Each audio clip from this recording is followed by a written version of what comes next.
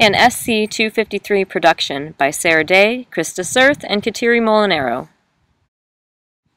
Atlantoaxial joint instability. Atlantoaxial instability can be caused and associated with a number of different things, to include Down syndrome, rheumatoid arthritis, dissociation of the non-dontoid process, DENS of the axis, atlas fractures, and transverse ligament fractures. Today we will be focusing on cervical associated rheumatoid arthritis and how it affects the atlantoaxial joint. But first, let's get some basics down about the atlantoaxial joint. Pictured here, you can see the occipital bone, which is located at the base of your skull.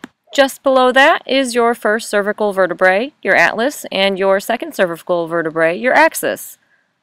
Also shown is your spinal cord and your vertebral artery off to the sides.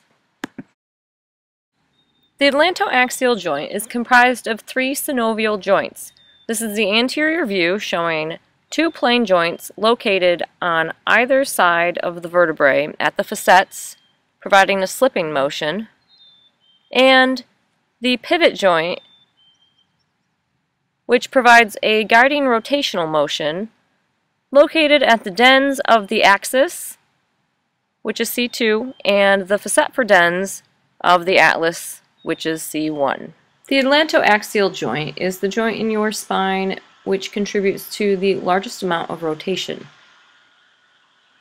Here you can see Krista demonstrating the posterior view of the atlantoaxial joint action. The left and right rotation of your head is located between the atlas and the axis vertebrae. There are 8 main muscles contributing to the atlantoaxial joint: rectus capitis minor, rectus capitis major, obliquus capitis superior, and obliquus capitis inferior.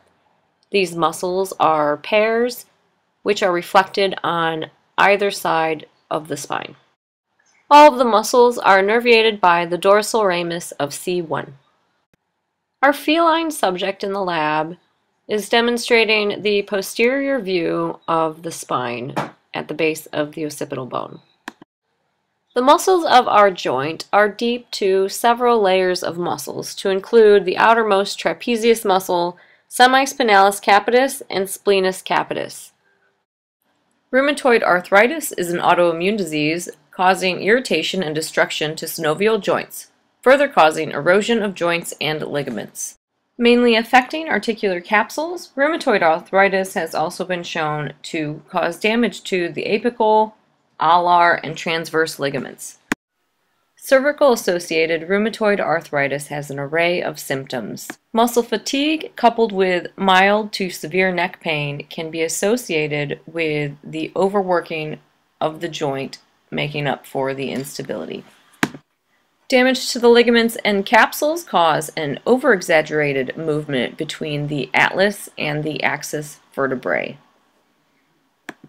This can also affect the vertebral artery, causing migraines. Another symptom is spinal cord compression from subluxation and inflammation. Neurologic abnormalities can be caused, resulting in weakness, numbness, bowel, bladder dysfunction, and a decreased function in the limbs. Common treatments include non-steroidal anti-inflammatory drugs, steroids, disease-modifying anti-rheumatoid drugs, and protein A immunoabsorption therapy. Surgical options are also highly considered.